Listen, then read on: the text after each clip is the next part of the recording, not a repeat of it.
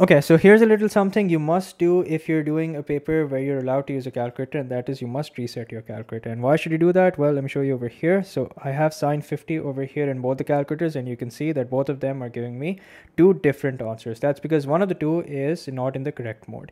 So what I'm going to do is I'm going to reset both my calculators. So for this one, I press shift and then you press 9. So what do you want to clear? You want to clear everything. So that's for that you press 3, press equals to, and then you press the AC key, so you're back to the normal mode.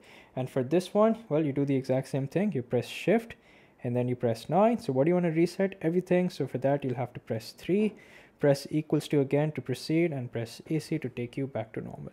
So now both of them are in the normal modes, and you can be sure that whatever it is that you do, you'll get the correct answer.